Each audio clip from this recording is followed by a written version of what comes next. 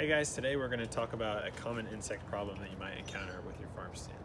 So if you look closely here, this is a tatsoi plant. So these are aphids here, and they have little green bodies. And it's best to catch these whenever there's only a few, because they multiply very quickly. So if you take the time to check your plants while you're doing your weekly maintenance once a week, that's usually a good time to just be on the lookout for these. When there's only a few, the best thing to do is you can just kind of crush them or rub them off with your fingers. You can also remove the whole plant when they're still small and actually rinse the leaves under your sink, and that'll wash them away. What we can also recommend is using neem oil or an insecticidal soap, and that will help control their populations.